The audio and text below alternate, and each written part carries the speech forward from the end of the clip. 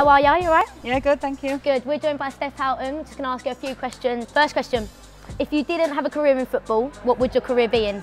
I think it'd be definitely involved in sport, but I think some sort of PE teacher, or I actually liked a bit of cricket, to be honest. Did you? So Bowler? I think, a bit of everything. You can't just be involved in everything, so a bit of a batter and a bowler, yeah.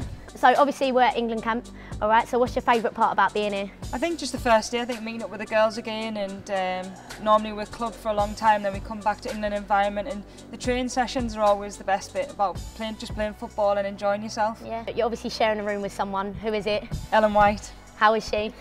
Well, do you want us to be honest? So first of all, what's the best part about sharing a room with her? I think obviously Ellen's my best mate as well, so to be able to share a room with someone that you've known for a very long time and you get on with and you kind of know each other, it's not an awkward silence if both of us are knackered, and but she likes to sleep a lot. She can nap anywhere, whether it's on the bus or on the bed, or it's just but yeah, we get on with each other really well, and couldn't ask for a better roommate. Oh, nice.